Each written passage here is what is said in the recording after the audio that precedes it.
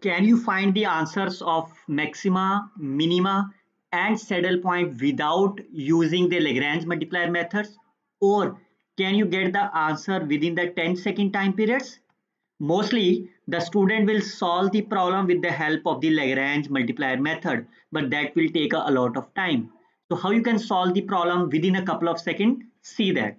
You have to check when you change the value of the x to be the y to be the z, fine, and the functions and whatever the constants are there, if they remain unchanged, then the function is said to be symmetric.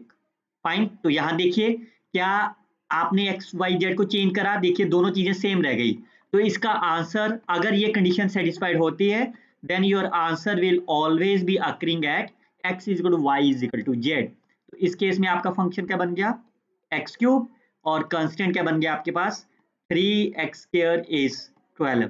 क्या आप constant से x की value निकाल सकते हो, x will be plus minus 2, but x is always a positive, that means x is equal to 2 is the right answer. You can substitute the value of the x in the given functions and the right answer of the problem is 8 is the correct answer. Second देखते हैं, इसमें minimum निकालना है। Again you can see the function is symmetric, so I can substitute x is equal to y. Your function will be 3x² plus 2x, 2 by x. तो first derivative zero करके आप saddle point निकाल लीजिए, और इन points of critical point. So 3x² is 0, x cube will be 1 over 3.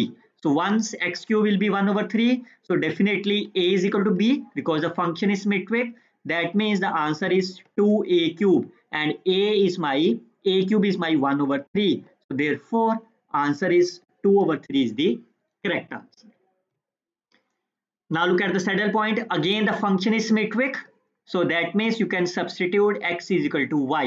तो पहले तो option देख लेते हैं जिसमें x इक्वल टू y नहीं है, यहाँ सब में है, तो आपका फंक्शन क्या बन गया 2x³ plus 2x²।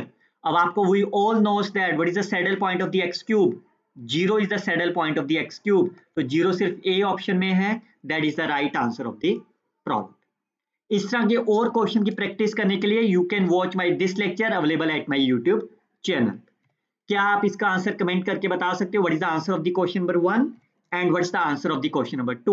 Comment your answer in the box. I will see whether you are able to understand this shortcut tricks in your life or not. Best of luck students. Happy luck.